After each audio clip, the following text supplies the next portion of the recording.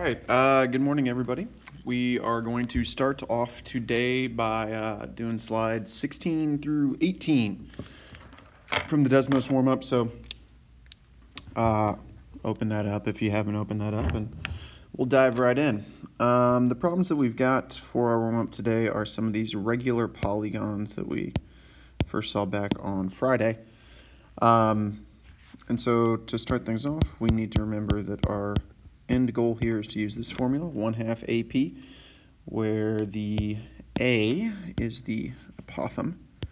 So that is one thing we must find there. Remember, that's the distance from the center down to the midpoint of one of the sides. So that should split that side in half. And remember, the apothem also forms a right angle. And then the P is the perimeter, distance all the way around our shape. Now, usually one of these things is pretty easy to find. In this case, our perimeter should be pretty easy to find. We know that this is a regular triangle, so each side is the same. So if one side is 10, like we can see, then we just need to do 3 times 10, and we get 30 for the perimeter. So that part's done. So the tricky part then becomes finding the apothem. Now remember, our technique here is to always kind of form this little right triangle here with the radius, the apothem, in half the side length. We should know half the side length there is 5, since the whole side's 10.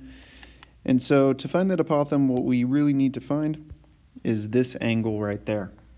Now we had a little formula to do that. We wrote this down back on Friday. It is 360 divided by 2n, where n is the number of sides. In this case, it's 2 times 3, since it's a triangle. And 360 divided by 2 times 3, 360 divided by 6 is 60. So this angle here becomes 60.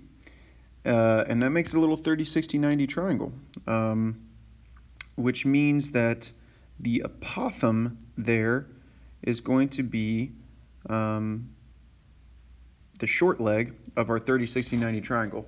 And if our long leg is 5 and our short leg is the thing that we're trying to find there, then hopefully you remember to go back to the short leg, you have to divide by the square root of 3. So 5 divided by root 3, we don't like the root 3 on the bottom, so we do this. We get 5 root 3 over 3 for our apothem. So now we've got everything we want. We're going to do 1/2 times 5 root 3 over 3 times the perimeter, which is 30. So let me multiply all those numbers together. I'm going to leave the root 3 out of it. I'm just going to do 1/2 times 5 over 3 times 30. And I got 25. So this would be 25 root 3. And I'll just say this is units squared. Now once again, to get that 25, I just multiplied 1/2 times 5 over 3. I didn't multiply the root 3 times 30. I'm just leaving the root 3. I'm just going to stick it on at the end. So that was just 1/2 times 5 over 3 times 30 gave me the 25, and I stuck the root 3 on the end. Okay, what about this guy? Hexagon time. Now once again, regular hexagon. So we know our formula is 1/2 AP. And let's see here. Let me draw in that apothem. We're going to need that. This one's interesting because they gave us the radius. They said the radius is 10. So like on the first one I said, usually one of those two things is easy to find, the apothem or the perimeter. This one's kind of tricky because they gave us the radius. So let's just go ahead and immediately try to find this top angle. Remember, to find that angle, we do 360 divided by 2n, where n's the number of sides. This is a hexagon, so 2 times 6. 360 divided by 2 times 6, or 360 divided by 12 is 30. So that's a 30-degree angle up there. Let me do that in a different color. That didn't help at all. Maybe purple. Nope, didn't help. But that is a 30-degree angle up there. Now that does make it a 30, 60, 90 triangle. Oh, you know what I could do? Let me do this. This will make it easier to see. It's that 10 that's making things weird. So I'm going to draw it back up here. So they're saying this is 10 and this angle is 30. That's what we found. Now that's a 30, 60, 90 triangle, and if you remember your 30, 60, 90 triangle, we're in business. That means the short leg is 5, right? Right? The short leg's always half the hypotenuse, and the long leg is 5 root 3. So we know that our apothem is 5 root 3, and if the short leg's 5, that means a whole side must be 5 and 5, which means the whole side's 10. So my perimeter would be 6 sides, because it's a hexagon. Each side's 10. My perimeter is 60. So, not too bad. We got everything we need. 1/2 times 5 root 3, that's the apothem, times the perimeter, which is 60. Once again, remember, I'm just going to multiply everything together that is not the root 3. 1/2 times 5 times 60 is 150. So this is 150 root 3 inches squared. So knowing those 30, 60, 90s, really helpful here. Really helpful. All right, and our last one is the pentagon. Ooh, okay. Now, remember, if you remember from Friday, a pentagon is one of those ones that does not form a special right triangle. When we draw in our little triangle here, they're giving us the apothem as 5. So that's nice, at least. We're still going to use this formula.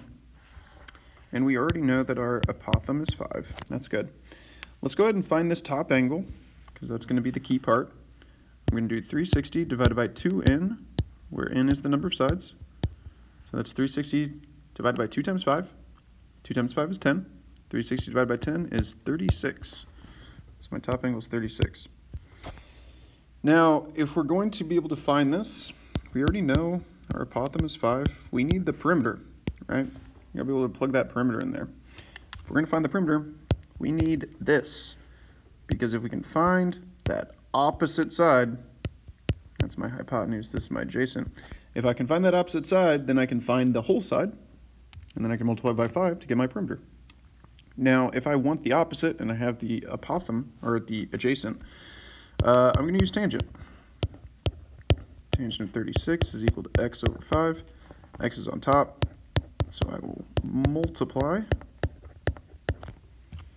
5 times tangent of 36. It's giving me 3.6. So that little side is 3.6. Now that means that this is also 3.6, which means the whole side is 7.2. So my perimeter will be 5 sides, each side being 7.2. 7.2 times 5 is 36. So my perimeter is 36. Now I've got everything I need. 1/2 times 5 times 36 is 90 centimeters. Oops, I almost called it units. Forgot that we have centimeters.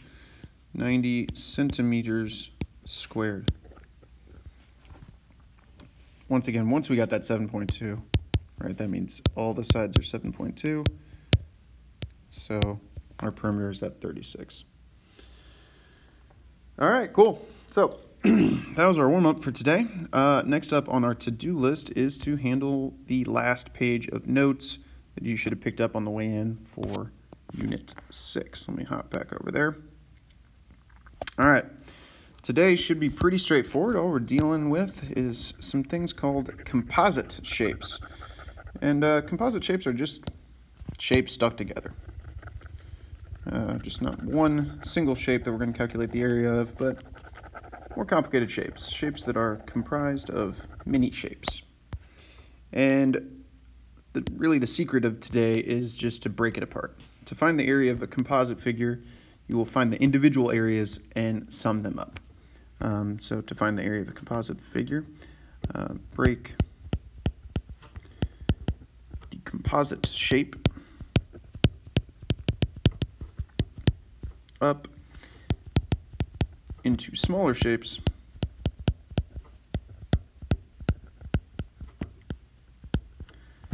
and add the areas together.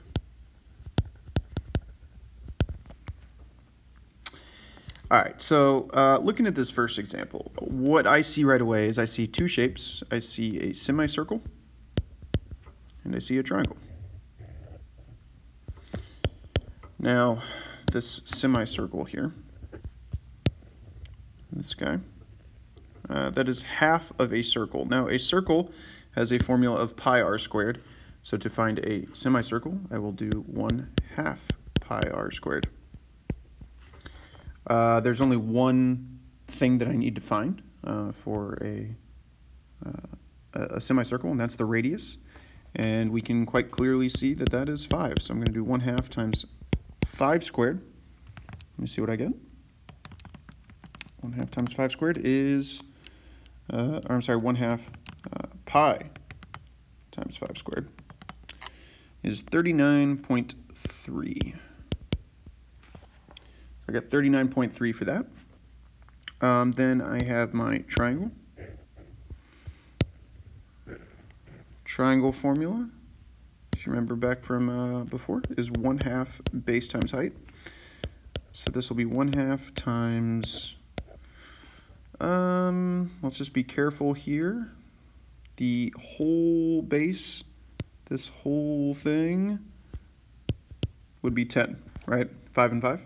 So 1/2 times 10 times 8 should give me 40.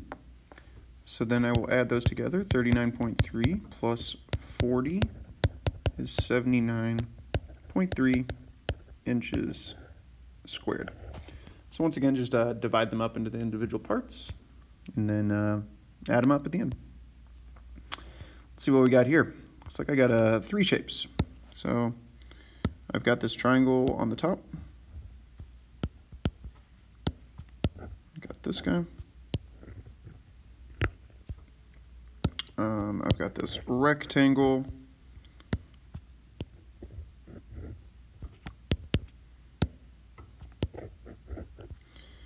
And then I have this bottom trapezoid. We'll find those, we'll add them together, and then we'll be on our way. Triangle, we just saw that formula, 1/2 base times height. For the green triangle here, my base would be 15, right? Because it'd be the same as the rectangle on the other side. So 1/2 times 15 times 9. 1/2 times 15 times 9 is giving me 67.5. Then we've got our rectangle. Rectangle formula is just base times height. So that'd be 15 times 4. 15 times 4 is 60.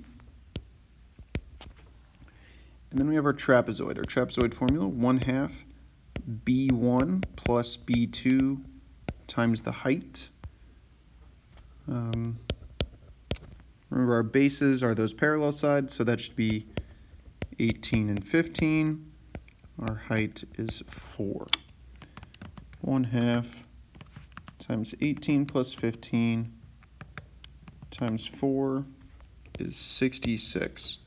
So I'm going to take 67.5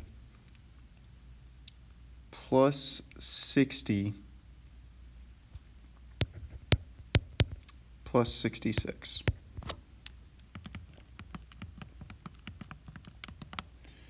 And I am getting 193.5 centimeters squared. So once again, guys, just find those individual areas and add them all up. Let's go to the inside. All right, we got 3 kind of weird ones on the inside here. Ooh, I like this one. I like this one. Okay, so I see 3 things. This one's a little bit trickier to see, but here's what I see. I see semicircle here.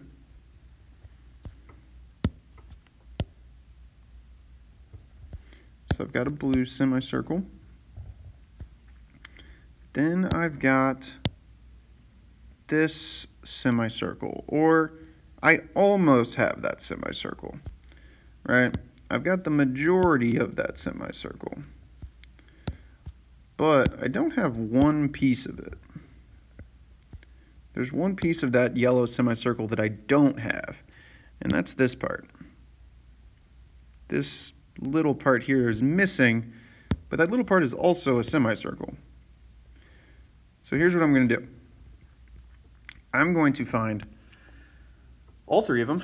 I'm going to add blue and yellow together, and then I will subtract the green part. So actually, let's go back up here real fast. Let's make a note that we're not always going to add the areas together. I'm going to make a note right here, or subtract. Sometimes we have to remove pieces that we don't want. That's an important thing. Now, let's start with that blue one, right? These are all semicircles, so these are all 1/2 pi r squareds. For the blue part, the radius of the blue part, from here on out, if that whole piece there's 12, this is going to be 6. So I'm going to do pi 6 squared, or 1/2 pi 6 squared. 1/2 pi 6 squared, giving me 56.5. For the yellow part, the diameter of the yellow part, or the radius of the yellow part, sorry. Now this is kind of weird. This whole thing from here all the way to there is 18, which means that my radius, half of that, is 9. That's kind of weird to see. So 1/2 pi 9 squared is giving me 127.2. And then we got the green part, 1/2 pi r squared. Well, what's the radius of the green part? Radius of the green part, they're giving us the diameter is 6, so the radius is going to be 3. So I'm going to do 1/2 times pi times 3 squared for that one.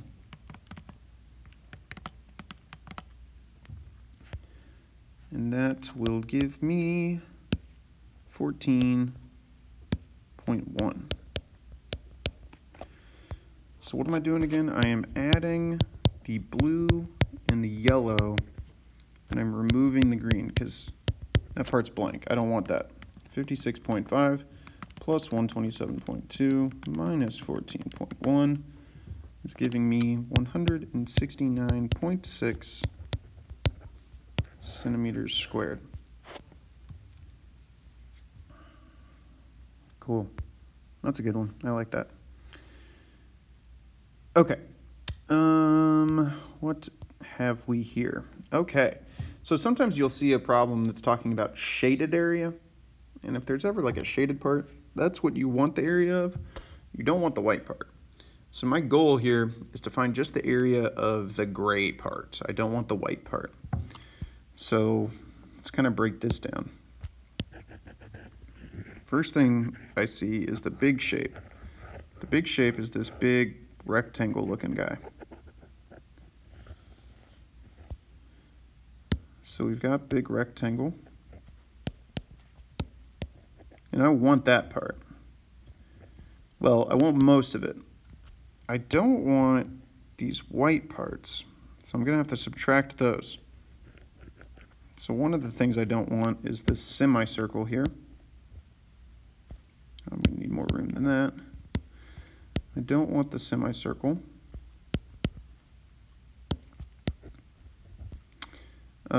I don't want this part. Right? I don't want that little rectangle.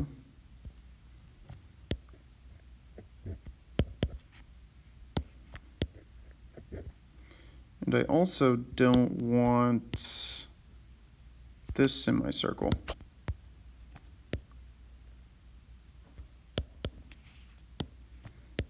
So there's actually a lot that I don't want. But let's start with the big one. That's the part that I do want.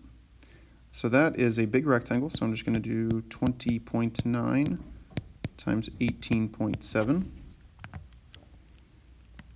20.9 times 18.7 is 390.8. Now for the semicircle, that's 1/2 pi r squared. 1/2 times pi times the radius is that 8.1 there. 1/2 times pi times 8.1 squared is 103.1. Then we have the blue rectangle. Well, that's base times height, of course, but it's 3.7 times, what's the height of that thing? I guess the whole height would be this 2.3 times 2, right? Both of those would be a 4.6 if you just double it. So 3.7 times 4.6 is 17. Then we have the last one, which is 1/2 pi r squared again. This is 1/2 times, 1/2 times pi, forgot about that. 1/2 times pi times 2.3 squared, because that would be the radius for that one. And that is 8.3. Okay, so what are we doing here again? We are going to do 390.8. That's the whole thing. And then we want to remove all those white shapes. So all the other three. So we're going to do minus 1.3.1, minus 17, minus 8.3.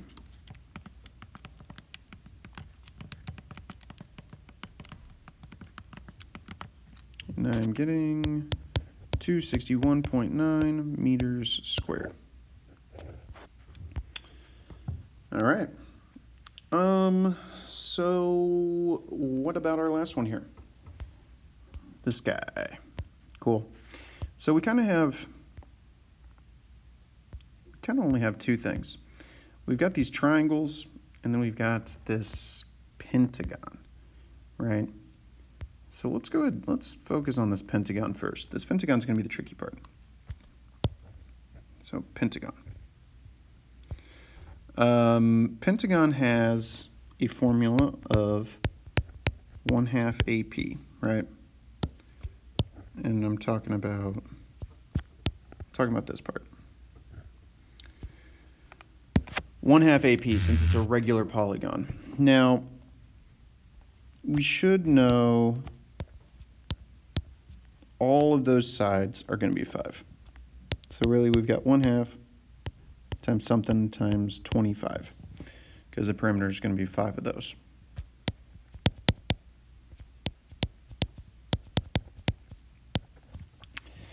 But the apothem is the tricky part, because the apothem is like, it's this, right? It goes from the center on out. Now, if we're going to find that, what we're going to need to know is what that central angle is. 360 divided by 2n was the little rule that we used to do that, right? We just saw this in the warm-up today.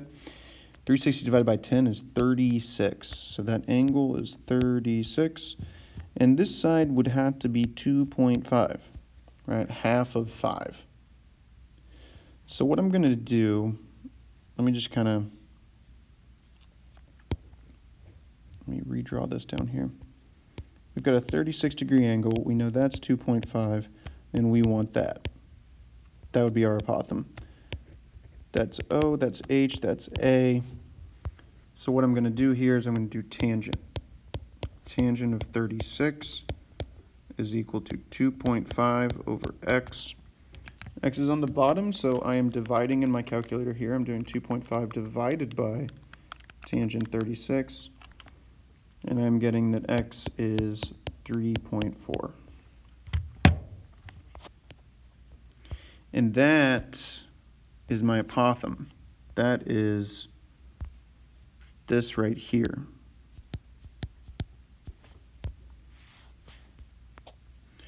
So now we can find the area of that, right? I'm just going to do 1/2 times 3.4 times 25.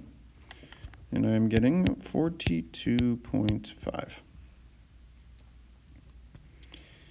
Okay, so that's the area of the pentagon. Now we just need these triangles, and we've got 5 triangles. Each triangle will have the same formula, 1/2 base times height.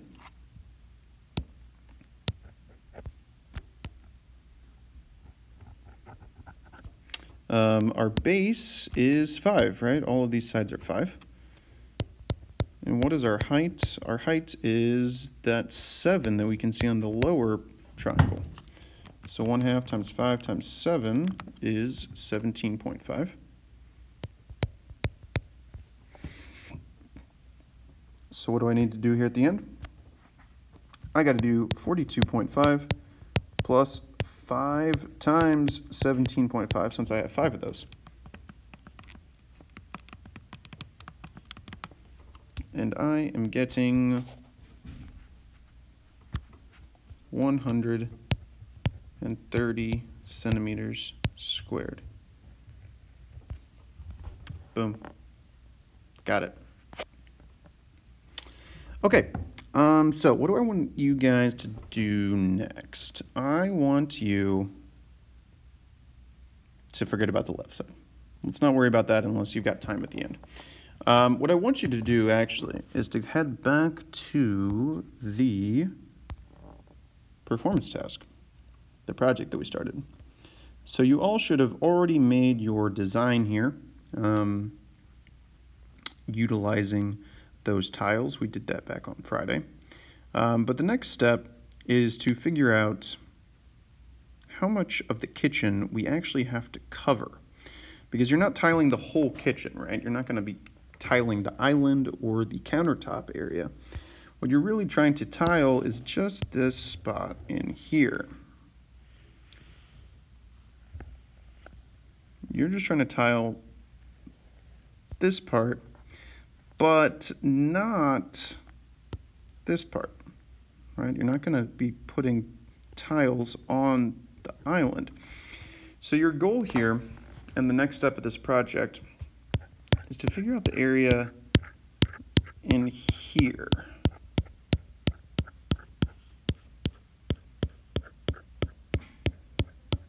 Okay, so there's a couple different ways of thinking about this, but that is your mission, and you are going to be showing your work right here, okay? So for the rest of your time here, now that you've finished your notes and you've done your warm-up, work on this part. Try to figure out that area of just that green highlighted area that I put in there. And when you get that done, then you can go ahead and start working on that last page from the homework packet.